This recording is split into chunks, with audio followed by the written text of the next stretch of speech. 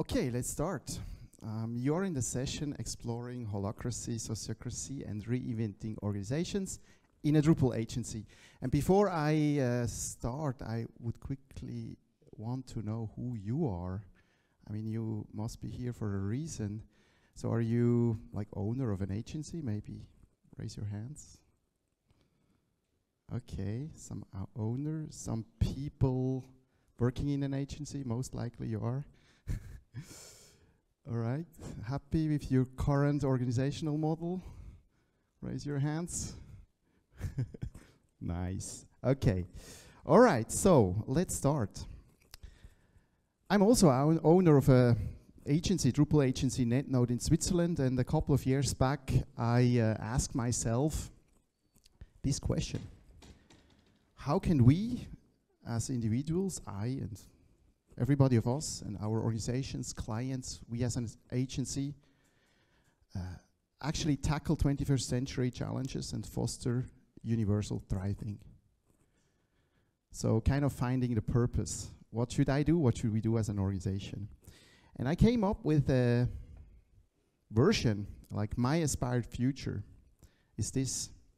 What if we have a sense of community, relationship and love when we go to work?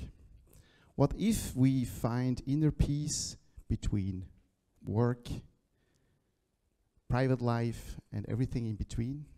Are happy and have a strong sense of self-efficacy?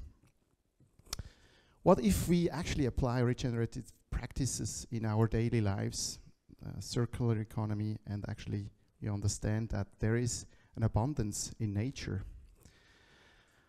What if we can go to work and express our full potential, our creativity? What if we know that high tech and low tech work hand in hand, so it's not always the latest and greatest, and that open source is a good way to go? And what if we actually understand that we only live on one Earth, and that we actually have to develop an integral worldview? Well, this is just like words and maybe an aspired future. But I want to show you some patterns and new paradigms for maybe the future of work. So I'm gonna quickly explain what yesterday's world and today's world is, and new paradigms, principles, then about Holacracy, Sociocracy S3. Also, I want to show you how we transformed to a more distributed leadership company. And then I give you 3 tips on how you can start. Is that okay for you? Nice. Okay, I'm Lucas. I'm the founder of NETNODE, digital agency from Switzerland. I'm mostly geeking about digital strategy and web technology. And recently we founded a new project called Node Hive App, which is an eco-conscious headless CMS built on top of Drupal. While doing that, I'm also a passionate gardener. So this was a good season. I don't know about yours, but the tomato exploded. I'm also a passionate composter. So this is one of my worms in the wormery. And I'm also a cycler. So let's go deeper with yesterday's world versus today's world. And I don't want to, educate you on that, but it's more like build the ground for what I'm trying to express in this presentation. So what was the yesterday's world? Well, it was driven by oil. Oil has a very compressed energy, and it helped us to grow our economies. So growth was after the world wars the big thing. So actually our economy and also world population exploded. And if you compare to the decades before, it was a relative stability, the last, let's say, 60, 70 years. So we had stable jobs, stable income. Consumers started, everybody wanted to have a car, a television, and everything else. And everything was driven by globalization. I mean, think about Coca-Cola everywhere in the world. And the paradigm was maybe competition. So it was like we either beat them or they beat us. So better beat them first. The management approach was profit-driven, and hierarchies were set in place or are set in place to actually handle this massive growth. It was mostly command and conquer, planning and processes, so you actually set up a long-term project plan, and then you rigorously followed it, commanded it, and controlled it. And everything happened in, you could say it discreteness, or you could also say it was just intransparent. I'm from Switzerland, and I'm sure you heard the stories about the Swiss banks, for example. This is a bit over-exaggerated, but you get the point. Today's world, also known as the VUCA world or Barney world, I won't go deeper into that. You can look that up on Wikipedia. Is obviously driven by digital transformation. So everything digital transforms markets. It maybe replaces markets. The explosion of generative AI will maybe replace many of us, or we maybe adapt first. There is also today increased complexity, so we are interdependent more and more. Globalization, there's lots of information shifting around. It's not only increased complexity, but also increased pace. So everything is going faster, and that has a big impact on individual lives, whether it's personal or whatever, family systems, villages, cities, and societal changes at all. And that gives pressure towards all these systems, so they have to be more adaptable, more agile, and even for us as Drupal agency, for example, or whatever organization, yeah, we have to find an answer to that, right? Also, in today's world, there is a big value shift. Think about boomers versus Generation Z. They have definitely a different approach to life. And there is climate change, ecosystem breakdown, loss of biodiversity. We'll see how that impacts us, even in Europe. And there are all these new fancy tools, AI, IoT, robotics, that it certainly will change our daily lives. So this is today's world. Do you agree? Is that today's world? You experience this? Okay, a lot of nodding. So my question is actually, this is the management approach of yesterday, and maybe of a lot of company even today. And the question is that still viable for today's and tomorrow's world? And my personal answer is not, but I ask you, is your organization ready for tomorrow? So this presentation is about new paradigms for the future of work, and I will explain the concepts and the foundations of it, how we can tackle that. And actually, we don't have to look too far. As developers or whatever agencies, we know agile methods, Scrum, Kanban, maybe you heard of getting things done, maybe use it, design thinking, OKRs. There are many of these labels and these ideas and systems, and I'm certainly you practiced them in some form. And I'm less a fan of whatever a specific system, but more of the question, what are the foundations of that? And I will go deeper with that now. And I want to quote this book, Reinventing Organizations by Frederick Laloux, and I'm not sure who knows this book. Maybe raise your hands. A couple of it, that's nice. And the story of Frederick Laloux is very interesting. He was a consultant, I guess, in one of the big consulting organizations, and then he went on a journey to travel around the world and went to organizations who had somehow a different approach to management. And he came up with this book and documented it. And one of the key results is he came up with this model of these circles. And I will explain it very quickly. So you see 5 circles. It's the red, orange, yellow, orange, green, and teal circle. And each of these circles has specific criteria.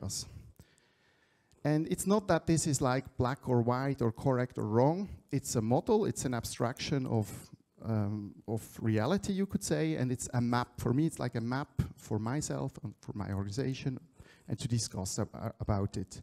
And I want to explain each of these circles rather quickly. Let's start with red. So red is the impulsive circle. And in the impulsive circle, the management approach is, you do what I say or I kill you. You know, there is one big boss. An example is the mafia or the street gang. Think about that. There is a yellow circle. Yellow circle, you can call it a traditional approach. A management approach is, we do it very structured and very bureaucratic. Think about, let's say, the military or traditional churches, governance, university schools. And the goal was, with this iteration in the organizational structure, was they introduced replicable processes and a stable organization chart, right? Next circle is the orange circle, or also called the achievement circle. And the management approach is, we innovate, we compete, we win, and we make a lot of money. Work hard, play hard, right? Examples, think about multinational corporations, universities, startups who want to gain the whole market in the world. And this was driven by thinking about innovation. Innovation is a good thing, so we can grow. It's accountability. If we can get, we have to go there, and you get promotion when we get to this goal. And that's actually the very positive thing about the orange circle. It's the concept of meritocracy. Basically, it was the first time in history where people who were not born into a certain status had the ability to go up the ladder. I mean, think about maybe a child of a farmer from the lands becoming the CEO of a multinational company. This was not possible before, right? Or not possible based on these principles. That's the orange circle. Then there is the green circle, also called the pluralist approach. Management approach is, we are a family, we are all equal, people, planet, profit. Think about non-profits, NGOs, software companies. And aspects of it is empowerment, it's value-driven culture, and it's also stakeholder value. Not only shareholder value, but also stakeholder value. I think lots of people working with open source or maybe even Drupal, they are tending to be in this green circle. I certainly are with NetNode. But Lalou found an additional circle. And it was actually interesting that there is something new, evolving, or it exists already, and he called it the teal approach, integral worldview. And the management approach is, we are a self-managed, holistic, and adaptive organization. We dance with the system. So what does that mean? You think about the company like Patagonia. I think it was this year, they released that all the profits they make, they give to nature. So basically they have a big fund and they invest the money into projects, saving whatever they want to save. Yeah. There are many other organizations. I cannot go into too much detail, but it's very interesting. So this teal organization have a new approach to how they organize. One is self-management, wholeness, and evolutionary purpose. I will go deeper into that in the following slides. So, I said it's like a model, and my question to you is, where would you place your organization there? Are you orange, maybe even yellowish, or already teal? It's interesting discussion. So, what are these typical characteristics of green and teal organizations? What can we learn from these organizations? And how do they actually work? It tends to be that they are organized not in hierarchies, but in circles. So this is an illustration from a Holacracy standpoint. So you have circles. A circle has clear boundaries, a circle has a purpose, and within a circle you have roles, and new circles can evolve, they can be destroyed, new roles can evolve, they can be destroyed, stuff can merge, so it's like a more organic approach. So it's not a static, hierarchical power structure. Dynamic roles is another characteristic. What does it mean? A dynamic role is basically something that you can name. Let's say the holacratic approach is you give it a name, a role has a purpose, and the role has a set of accountabilities. It could be a marketing role, and purpose is obviously do marketing and bring our services, products to the market. Accountabilities, you can list them. But now, instead of keep them static, there is a process in place to make this, change this role on the fly, basically all the time. Actually, then when there is a tension, and the tension leads to a change in accountabilities. So there is a way, an understanding that roles are not fixed, but they are actually fluid and can change whenever they need to. There's also a prototyping mindset. So instead of command and control in more traditional organizations, it's more like a sense and response approach. And this is actually a saying from Sociocracy. They say, it's good enough for now and safe enough to try. So why wait until the boss decides and give a go? We actually consent on something and they say, it's good enough now and safe enough to try it. So let's do it. Very important for green and teal organizations. Consent decision making, this is a little bit tricky. Who is aware of consent decision making actually? And who has experience with it? You do it in your company? Okay, I quickly explain it. So actually, the idea is no one objects. So it's not that you have to say to yes to something, but you actually have to say, I'm okay with that, or I do not object. I make an example. So let's think about this 3 person. The first person wants to go and eat pizza. The second one wants to have spaghetti. And the third one wants to have vegan food. Oh, so okay, how do we agree on that? How do we decide on that?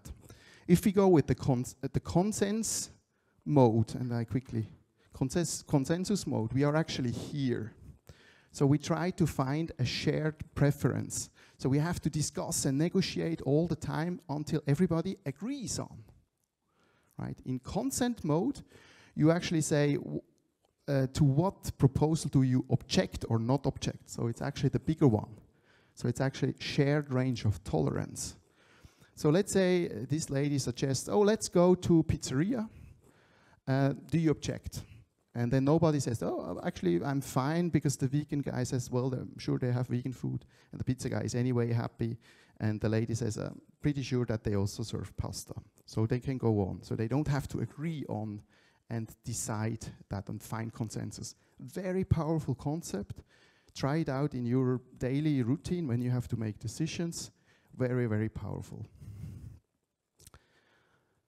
Another concept characteristic of this organization is, I mean, this is not revolutionary. I mean, the goal is really to go step by step, start with small changes, make an evolution over time. So prefer evolution over revolution.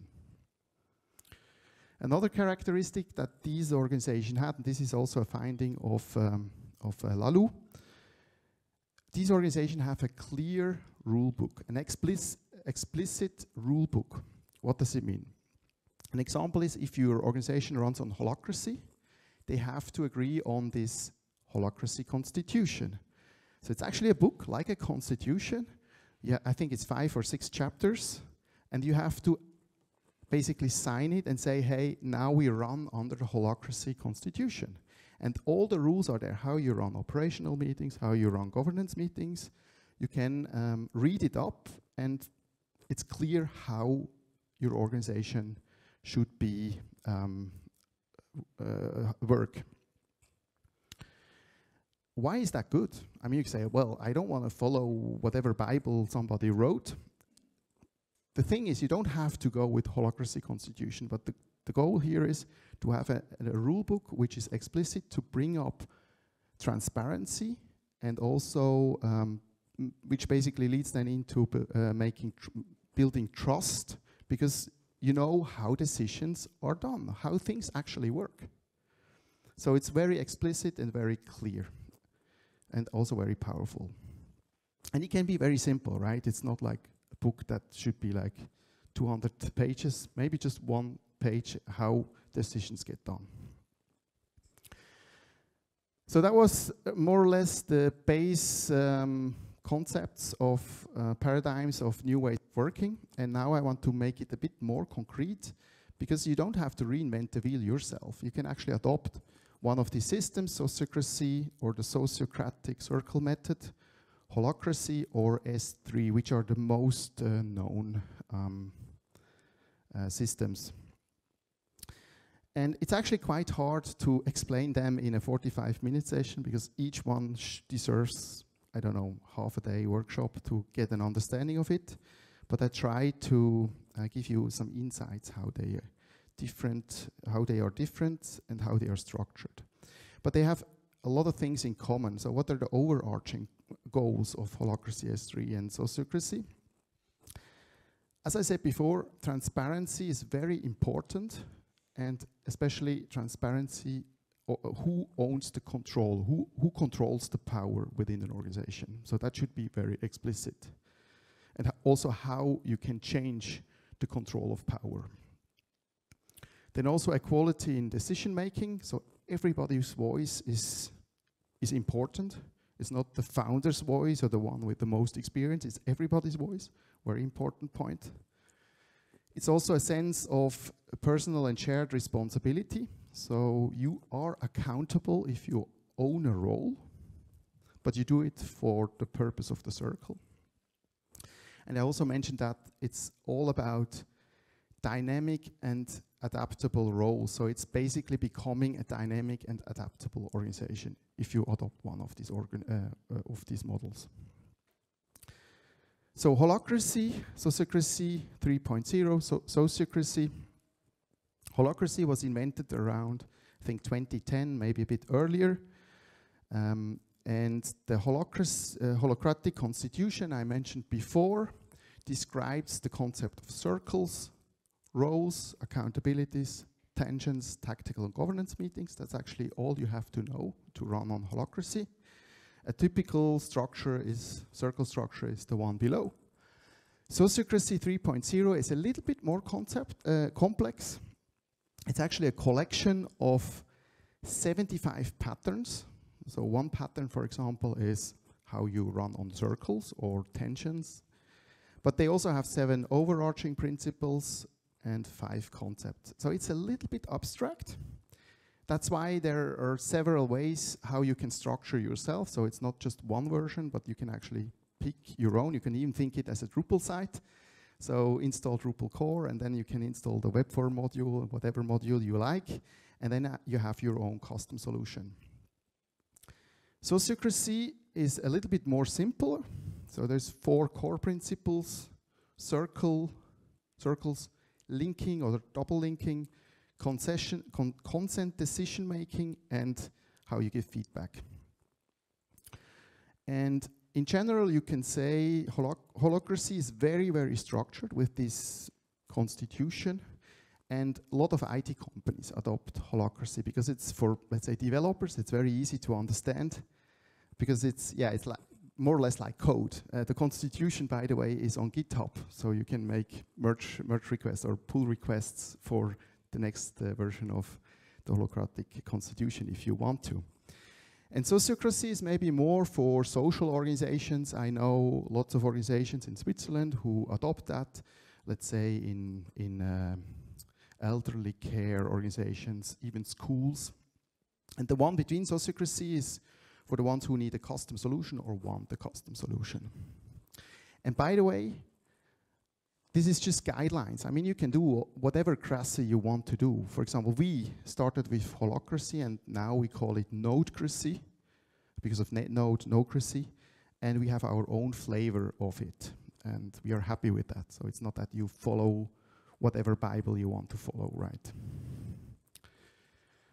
So our journey at NETNODE, by the way, this is the current structure we have. These are the circles we have at NETNODE. Actually, in 2017, I heard about the book Reinventing Organizations, the one I was mentioning before. And then it was the first time I learned about this distributed authority and, you know, this concept of holacracy, etc. I found it it resonated very much with me. And we started to experiment with the consent method. And it took a while, actually, until we really adopted holacracy. And this is actually the photo when in a retreat we did, and we had an internal workshop, and we adopted holacracy. And personally, myself, I did 2 workshops about holacracy, and I learned it and also became a holacracy coach. And from the very beginning, we started to use a tool. The screenshot I just I just showed before with the circles is HolaSpirit. It's one of many tools to document your evolution on how you go with how your organization develops, and we use HolaSpirit for that. Since then, we made many iterations. So actually, these are screenshots. We make them every quarter, and we created new circles. We found out this is wrong. We started new team circles. We split them. We merged them. So we found a model to very dynamically and also very transparently to the whole team to be adaptable, and everybody was always informed what's going on in the organization, even if you were not part of a specific team. But we also learned that holacracy is not the full solution. So holacracy only gives you one piece. So it's really operational, how you do meetings, how you structure your governance meetings, how you change roles and stuff. But we found there was something lacking. It was about how we come together as humans. And then we started to introduce what we call a culture book until today. And the culture book is a collection of basically slides now. And we also built a website which is fully public. You can look it up. So we describe what is our mindset, what are our tools, and what are our practices in our daily life. And we use them all the time. So if somebody joins the company, it's the first place we go and say, hey, look, we use Sociocracy, this is the structure, this is how we work. And it's very easy to explain what our culture is. And it's very close to daily life. So it's not some document written and then we use it for the next 3 years. It's really, we update that on time, all the time. That was very important to us by adopting holacracy and then also evolving some other deliverable, the culture book, which we can evolve on. So what's next? Basically, we want to cultivate the NetNode forest. So what does it mean? We want to grow as an organization. We want to grow within the teams, grow as individuals, and find flow everywhere. And what I think is important, and it's nothing new, we have to work on soft skills. So it comes very obvious. So if you run on that, and then you cannot give feedback or proper feedback, and also get proper feedback and react open, it doesn't work, right? And so we are planning to do a non-violent communication workshop, for example. One thing that also holds us, and probably me as the founder of the company back, I also have old habits still somewhere in my head, and they pop up from time to time, and I have to really unlearn them. And in the end, what's interesting, when you run on these concepts, it comes down to how do you grow as an individual or everybody within the organization. So it's a lot of inner work. And it's interesting also to see the growth of people who are within the organization in the last years. So how could you start? I mean, the books are out there. I think it's interesting that when you do an MBA today, you hardly learn these new concepts. But you can read Reinventing Organizations, Holacracy book, Sociocracy book. It's out there. It's something we should have in the curriculums in the schools. Then also one very easy thing to start is take these circles, this map, and discuss it in the team. Where are you? Where are you when, in what situation? And what is the dynamics within the organization? And a third one, which is also a good way to start, it's called the OS canvas. So instead of saying, oh, tomorrow I learned about Holacracy, I want to do that, and so we adopt Holacracy and then we run on that, I wouldn't recommend that. I would recommend to start slow, and these 9 fields are different topics you can start and have a conversation around it. For example, the one on the top right, information and communication. Well, you can discuss how is actually information flowing from whom to whom and why it's like that, and can I give a feedback? If so, how, etc., right? So who actually owns the power of information sharing? Or what are the meetings? Why do we do the meetings the way we do? How they are coordinated? And then you can maybe go deeper and say, what is the policy or the governance of our company? So how do we do decisions? Is it always the boss or project manager or whoever has a strong power in the company? Or can we do that differently? So you see the concept, so it's really growing into this, and then at one point you say, well, okay, we have now an understanding or common understanding how this can develop in the future. Then maybe you adopt some system. Yeah, that's it for the moment. So I come back to my calling question in the beginning. How can we facilitate, you and me and us, facilitate individuals and organizations to tackle 21st century challenges and foster universal thriving? For me, the answer is it's definitely not the left thing. For me, it's the organic, ever-evolving world. And with that said, I have to bring that slide up, join the contribution opportunities the whole week, and please fill also the session survey directly in the mobile app. And that's it from my presentation. Maybe you have some questions now.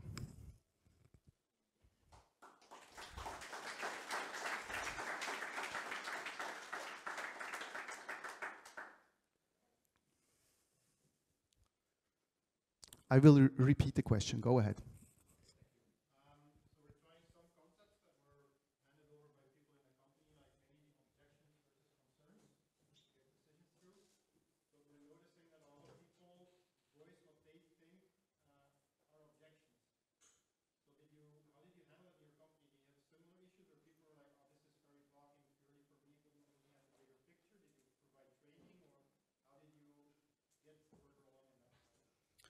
So the question is, how do you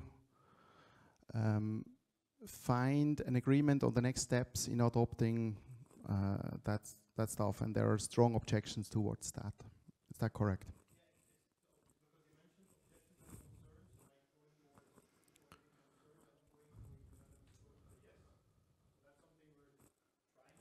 Mm-hmm.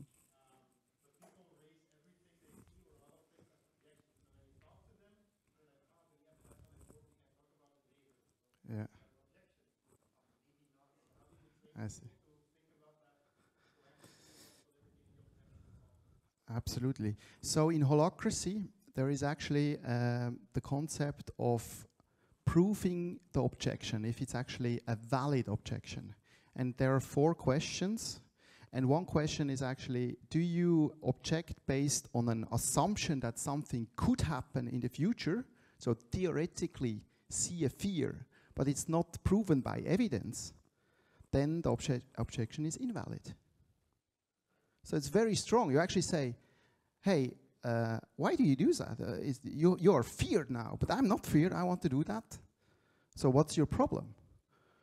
obviously you could say, hey, we tried this in the past, and we tried this, and we tried this, and we lost money. It was, you know, the half of the company left. I say, oh, okay, your option is probably right.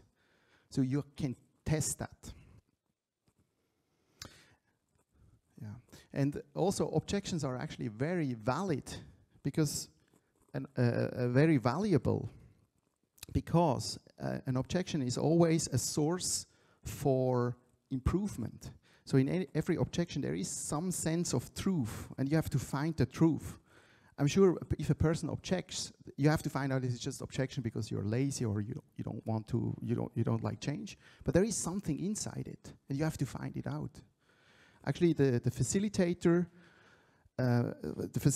job in a meeting is to find the reason for that objection. And then if you found it, and if it's a valid objection, you try to integrate it.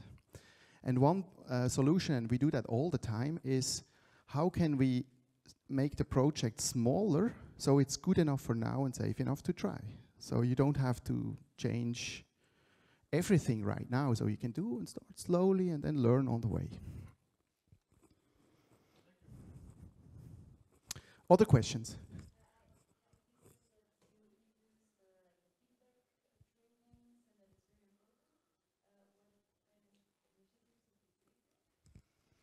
So there are many feedback options, and it's one of, on the culture book, it's many, we describe it as feedback and how we do that. And one important thing is, obviously we do retrospectives, very easy. Then we do one-on-ones, that's very, very important. So basically a safe space for two people to come together and discuss certain situations, and maybe also address what happened in that situation. Okay, you can do that, and let's go forward and let's try next time.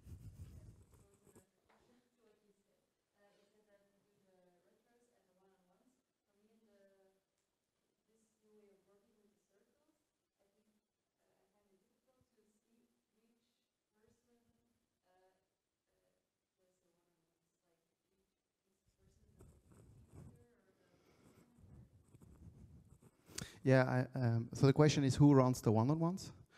And sounds like attention. So I immediately react in a holacratic way. So it sounds like attention. So yeah, it's a question. But let's say in our organization, it's like attention. So why is this person responsible to do one-on-ones?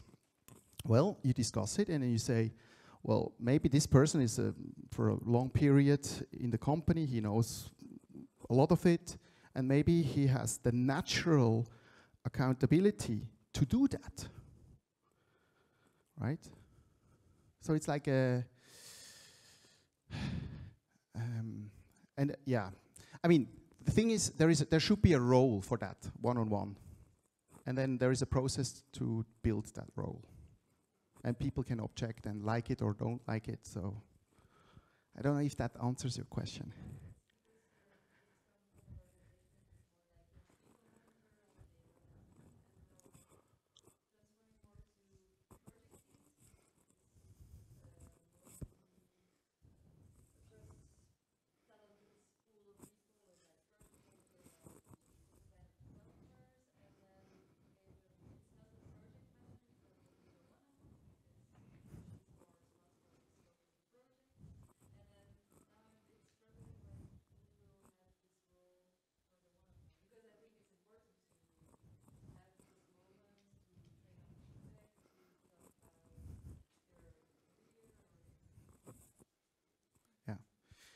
It's very interesting what you say. It's very interesting what you say, because for me it's so obvious, and for you it's not. And I explain my thought process. So you are actually looking for a plan to solve an issue that might come up in the future. So you have an existing structure and you don't know how you do it, and you want to have a system in place that can work the next 12 months, somehow like that. And I would say, well, let's just start. You have people managers, they are the one-on-one people. And then it's set. And then you can say, in 2 weeks, somebody comes up and say, I have a tension with that. you know, how a people manager knows what we do in a project, so he cannot really coach me, for example, or the project manager comes. So it's an evolutionary process. It's not something you design. It's small step, it's iterative. You start with small changes and start to adopt it. So the best way is actually define a role and then start and see what happens.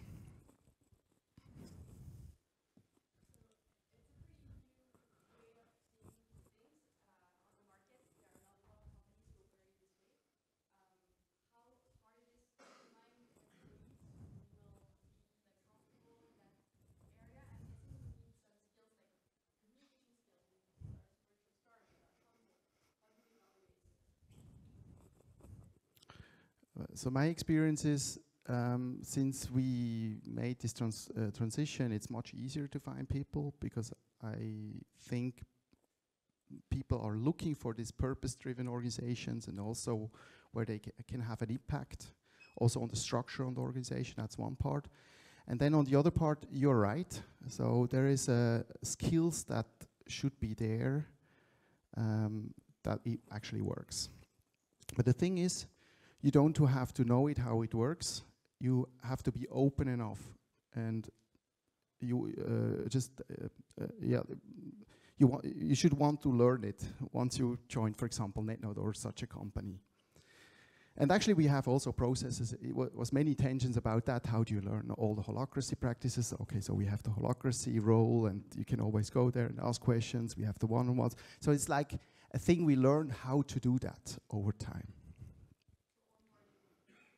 Onboarding, for example, yeah. And also onboarding, not only onboarding on how the development infrastructure works, but also how we do decisions and how everything works, how we work, how our culture is, basically. Any other questions? Go ahead.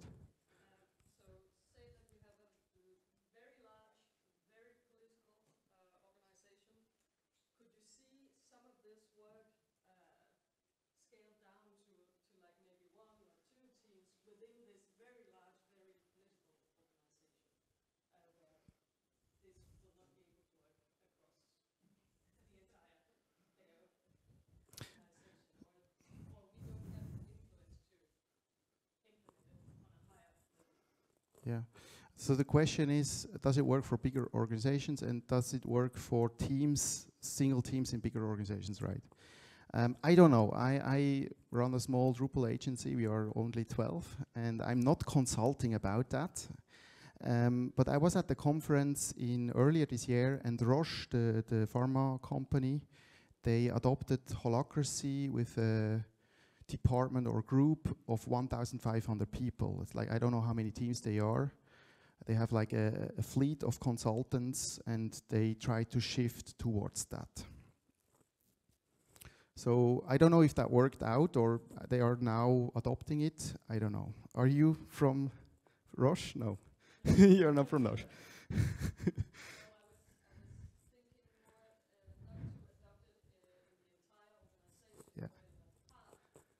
Yeah. I mean, Roche is like 70,000, and it's like the Switzerland branch. They adopt it. And what I can say, I have the tendency, but this is my personal view, I think it should be very top-down. If the leadership team is not into that and sees it as, you know, we do new work now and we are fancy, then it doesn't work out. That's my personal opinion. But any other questions? It's very interesting, actually, yeah?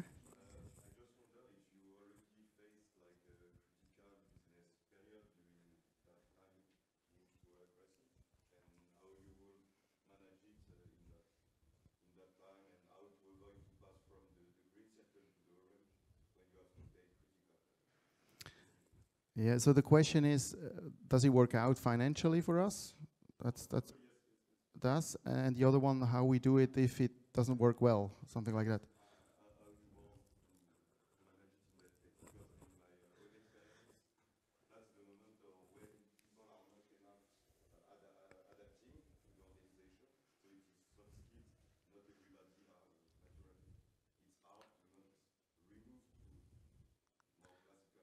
Yeah, I mean, personally, I have to say, we as NetNode are as the most resilient than ever we were before in the history of the company. What I'm saying is everybody can now see risks, issue, and bring that up. So we are really agile, and also, you know, we really sense, and not only, you know, the founder or the owner of the company, but everybody is actually sensing and bringing up tensions. So I'm very confident that we are much stronger than when we go with this than without. So what happens if, let's say, business is not going well? I mean, it's dynamic roles. You can also go back to a more reddish way of organization. And that's maybe not even bad. During crisis, it totally makes sense. You have a leader that says, we do that as a next step. And if we as an organization adapt to that, say, okay, now it's not going well, okay, we need somebody that exactly says what's the next step, and we do that naturally, well, why not doing that? But this is not the default assumption. I think that's also the very important thing. You have a question? Oh, okay. So I just want to tell one story or one image you can think of. And it's actually by the founder or the inventor of Holacracy, Brian Robertson. And he says, running an organization on a traditional power hierarchy is like you sit in a car and the handbrake is already in place, and you try to push on the gas pedal.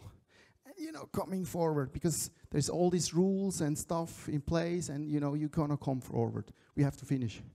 Okay. Let me finish that one. But running on Holacracy is actually, you go full throttle, you can go, and then at one point you see, oh, there is you know, there is something coming up, an obstacle, and say, should we brake? No, we don't. And then you don't hit it, you go next. So that was cool. You're really fast, you're developing, innovating, and then maybe something happens, you know, and you say, okay, maybe this was too fast. So then you start to hit the brake, and not from the beginning. So that's the concept of it. Yeah, I hope I could inspire you. We have to close.